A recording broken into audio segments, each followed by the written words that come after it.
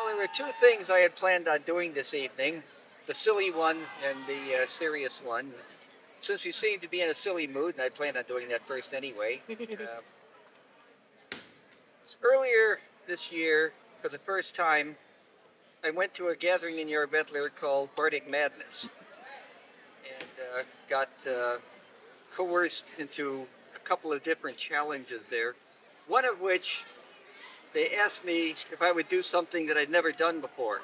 Well, I don't usually write poetry, and I certainly don't perform poetry, and I rarely do anything that lasts less than 15 minutes. But I had this idea floating around in my head, so 20 minutes later, I created this poem. Unfortunately, I have not yet memorized it. Fortunately, when I got home, I did manage to transcribe my almost unintelligible handwriting, and I brought a copy. Unfortunately, I don't know if I have enough light by which to read it. Oops. For that matter, unfolded. Let me see. Once was a knight who set his sight upon a lady fair. Through her tower window did he spy her in her lair. If only we could meet, said he, I know our love would bloom. But I know not who rules this place. How shall I reach her room? But being bold, he strode up forth unto the castle gate, and pounding it with mailed fist, quoth, "'Tis here I seek my mate." The guardsmen there summoned their king, who came down to the door, and asked the knight in somber tones, "What do you come here for?"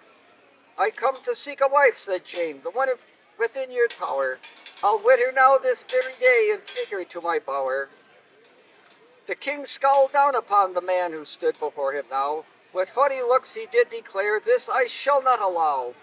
My daughter, she is not for you, you poor and simple man. You'd need to win her by great deeds, and I don't think you can. Now go away, you silly knight, this door you shall not pass." Then signaled to his guardsmen, who tossed James out on his ass.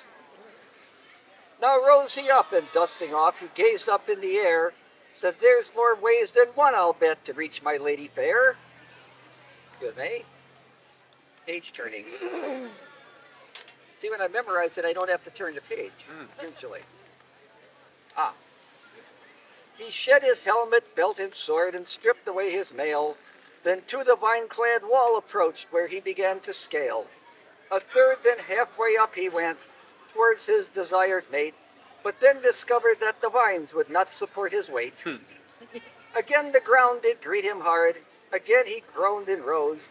That didn't work, so I must find a new way, I suppose.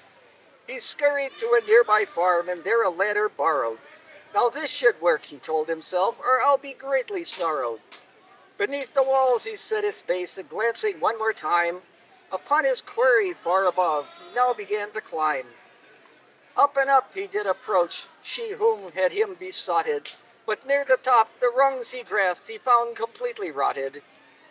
He flailed about with arms and legs, alas was no salvation, and once again the ground below gave savage ministration. For some time he lay prostrate while stars cleared from his head. Then suddenly he sat erect. "Aha," he loudly said, "I think my mind has come upon an answer to this mystery, and if it works I shall go down the greatest knight in history." Page the third. Good thing.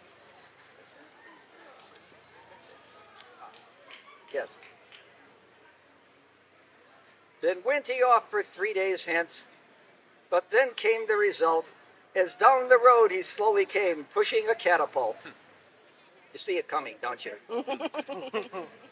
Upon the green he set it down, and aiming it with care, he cranked it back and set in place where stones normally shared. He pulled the lever, and the arm now launched him across the space. Alas, the range was set too far, the wall greeted his face. When consciousness returned, he vowed, "Just one more try I need, a few yards closer to the wall, and then I will succeed." Now nearer to the castle wall, again he wound it tight. Again he climbed aboard and pulled, and went off on his flight. The view he had spectacular, as o'er the walls he soared. Then 100 paces more beyond he saw the pine tree horde. Swiftly up to him they rushed, as if a great green wall. The first 12 branches that he struck did almost break his fall. Now on the forest floor he lay, lights dancing in his eyes, for far beyond dark castle walls did mockingly still rise. Now bruised and battered, James did know his hope for love was sunk, so shrugging once he headed home, where he became a monk. Written this day, AS 58, with apologies to Wile E. Coyote. Thank you, sir. Thank you very much.